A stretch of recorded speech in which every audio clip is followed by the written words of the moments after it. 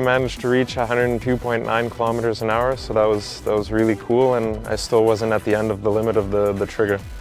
After I was getting to the end, or trying to push the limits, then both the front wheels came off. Just the urethane came off the cores, both at the same time, which was pretty unusual, and I managed to ride it out, so nothing serious happened, but it was an interesting feeling, that's for sure.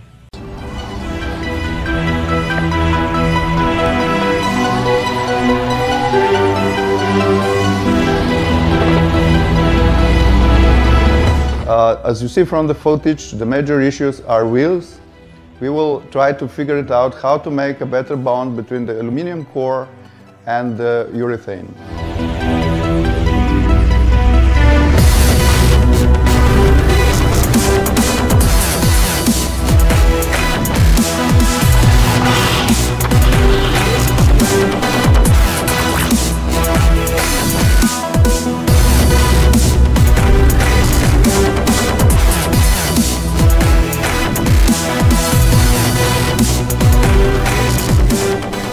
The board is awesome. I mean, it's still in a prototype phase, but already there's just it looks great. It has a lot of potential to go. It feels good. There's the one prototype I had a little bit of problems with. We still have a few things to work out, but overall, the future for this board looks awesome. You can use it with a whole lot of different trucks, different boards. The wheels can be swapped out really easily.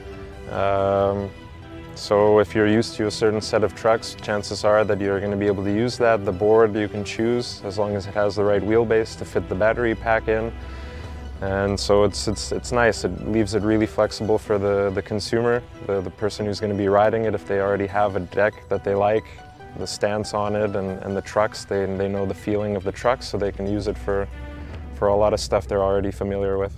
The motors are strong enough for a lot of stuff that I'm not even ready for, and obviously it's a little bit of fine-tuning and adjustment and getting an algorithm or something set up for the way the controller takes off and brings you up to speed. Once you have such a big top-end speed put in, such a small range on the controller, then it's really sensitive. So for now in the testing, it's been fun getting used to it. I really feel scared at the beginning, but once you pick up speed and you're in the different part of the throttle, then.